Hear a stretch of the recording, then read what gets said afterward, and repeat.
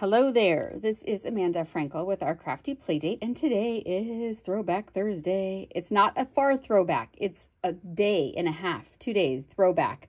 But I wanted to show you a card that I made and tell you about our using old retired stuff as well as using new stuff. So when I say old retired, seriously, this is just retired. Like they haven't even bought the RV and started traveling around the country yet, retired. There's a trick to it, so I wanted to show you. We are using, so this all is current except this designer series paper. And it makes this card really because of these other flowers that are involved in it. So I'm going to show you what I used first, and then I'm going to show you an awesome trick.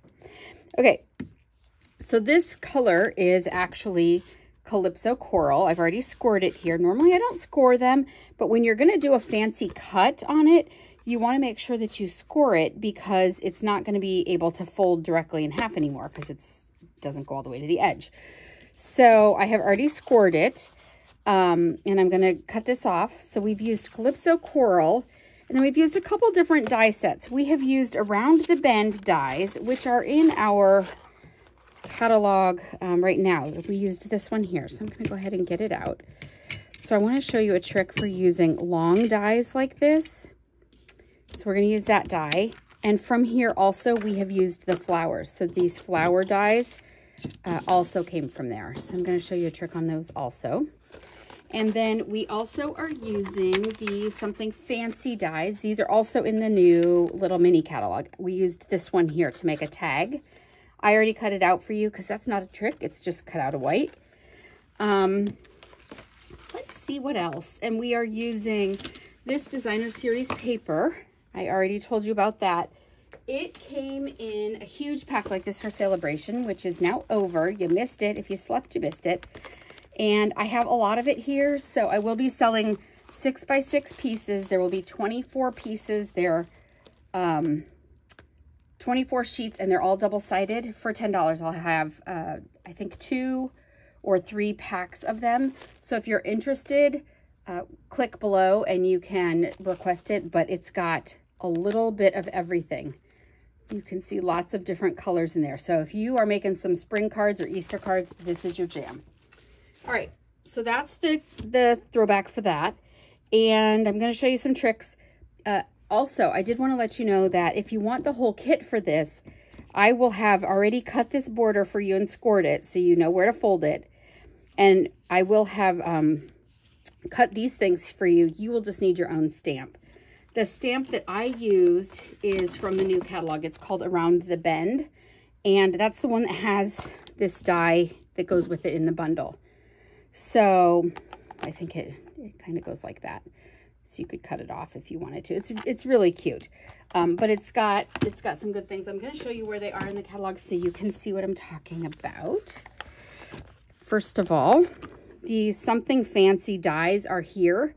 They do have a sentiment stamp set that you can buy as a bundle, and they're great sentiments. You'll be able to use those a lot. But I loved these different tags shapes. And then the other thing I'm using is the Around the Bend. So it's all, these are all, and that comes as a bundle now, or you can get it individually. That is all in the mini catalog. And I'm going to show you a couple things later in the annual catalog, but let's get started. So the first thing that I'm going to do, I already have, you know, the little pieces cut for you, but I want to show you a trick. So first, let's start on the card base. How do you cut it like this and make it consistent and know how much you want to cut off? Well, I knew that my strip was, I think, 1 1/4. Yep. Okay. So I don't want to go above 1 1/4 then, because then when I close it, you're going to see the tops.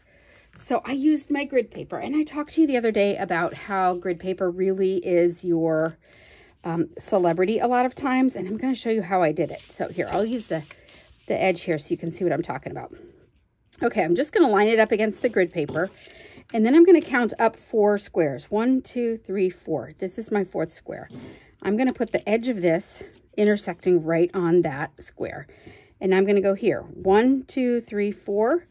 I'm going to go to 4 here. Oh, I moved my paper a little. 1, 2, 3, 4. So I'm going to put it intersecting at the 4th. Put my finger on it. grab a Post-it note, which I buried somewhere. Oh my goodness, I just had them. Okay, this will work. This is a Post-it flag, but it will work. Okay, so I would grab usually a whole Post-it note, so it really holds it in place well. And you just put it right across the stick, right across the thing. And then you can pick this up and take it straight to your cutter. So let's do that. This is my cutting tool.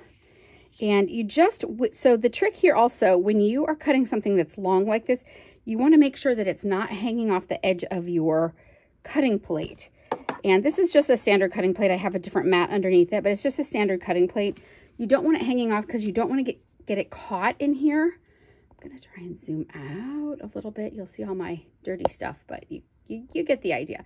Okay, so you don't want to have it hanging off here because then it could get caught here and bend. So I'm going to just make sure that it's not going to get caught and run this through. And I normally don't like to cut with you guys right here because it shakes the table, but it didn't do too badly. So let's see how we did here. Now you can just peel this off. It's stuck on there.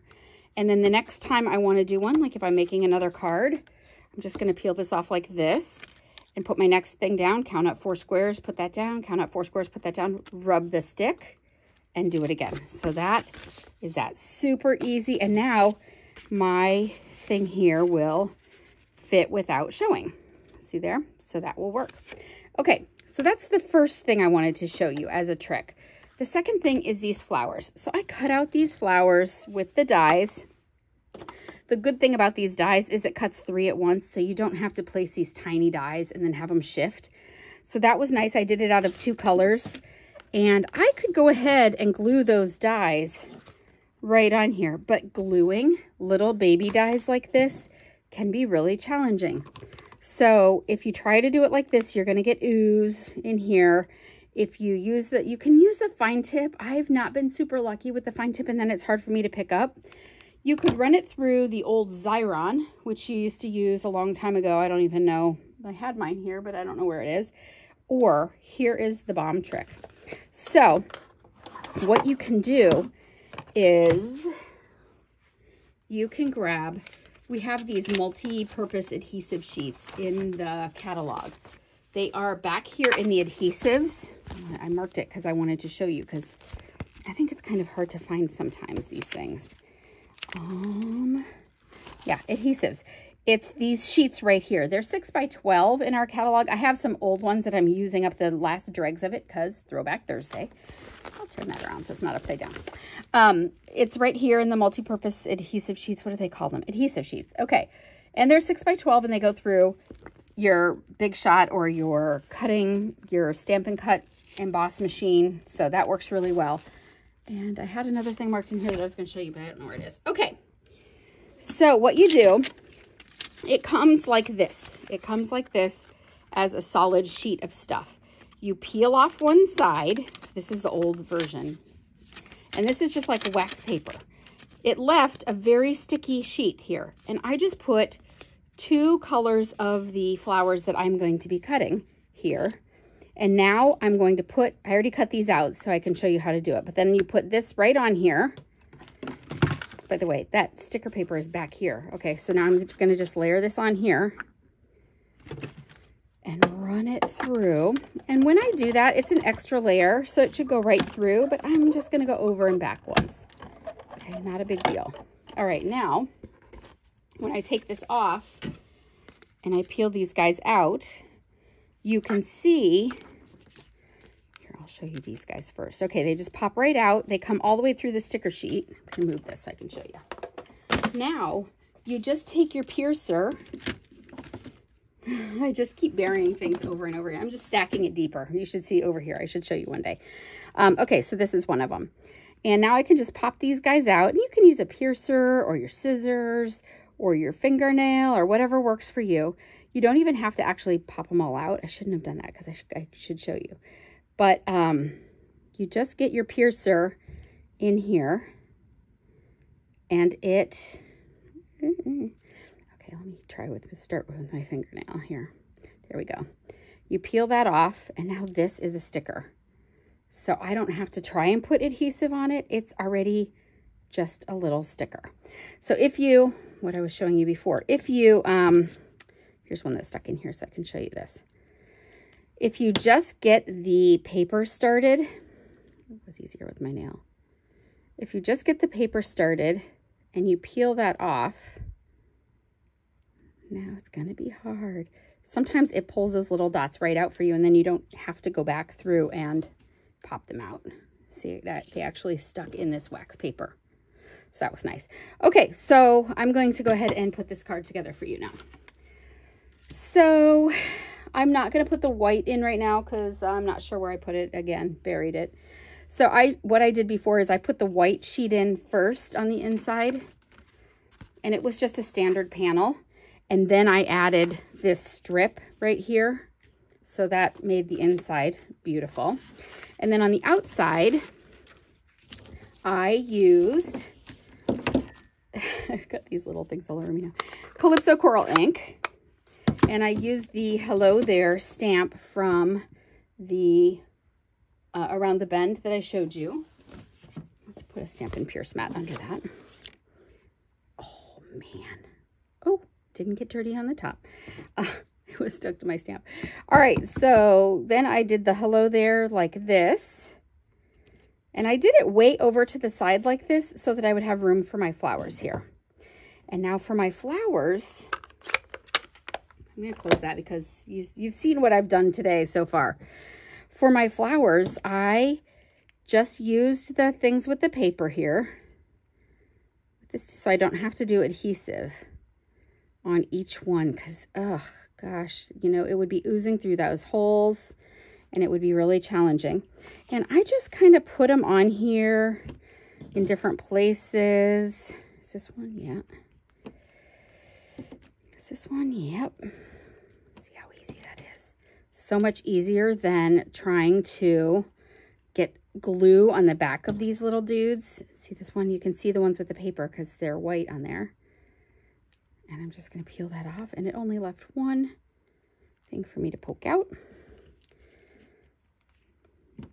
And then I'm going to have two of the lighter colored. So the colors of these flowers are Petal Pink and Calypso Coral. The Calypso Coral matches the card base, obviously. And the pink, the way I knew to use this pink with orange, which I probably wouldn't have done just if I were standing over there picking colors myself. Not that I don't like it, it wouldn't have come to me. But the paper actually lists what colors are in it, and so I knew what to use. So that's done. It's just, I just need this flower. I'm going to show you a trick to this flower. Now, I dropped it in my ink. You saw that.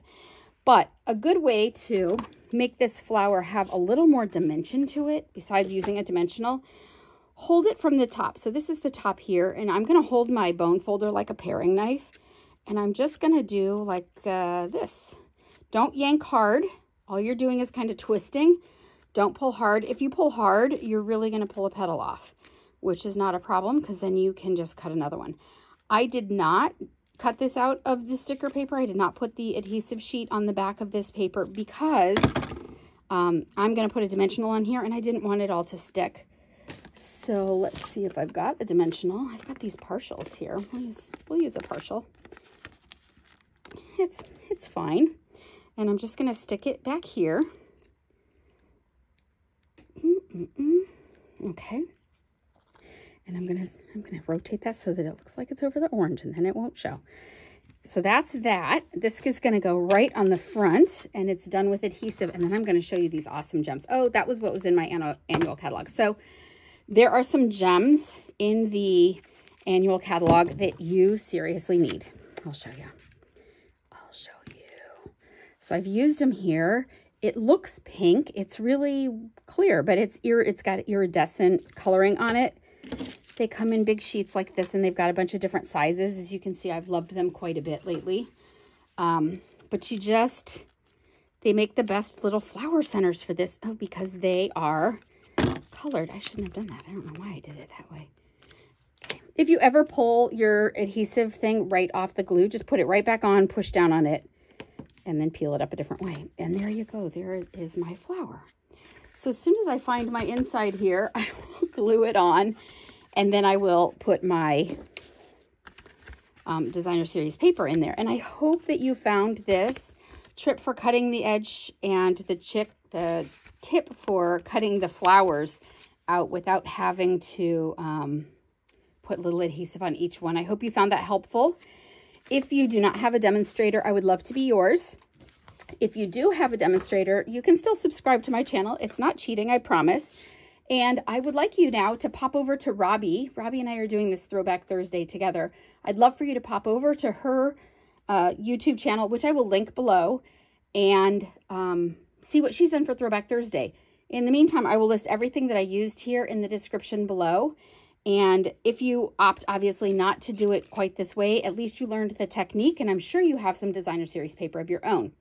If you would like a kit, they are $5. It comes with everything that you need here to make 2 complete cards, and it just won't have the stamped image. So everything else will be cut out and ready to go. You'll even get the little gems, but it will not have the stamped image, but you will be able to make 2 cards. So thank you so much for stopping by. I will be seeing you again very soon. Be sure you stop back every Thursday for Throwback Thursday, and check in between because I'm doing lots of things lately. Have a great day. Bye-bye.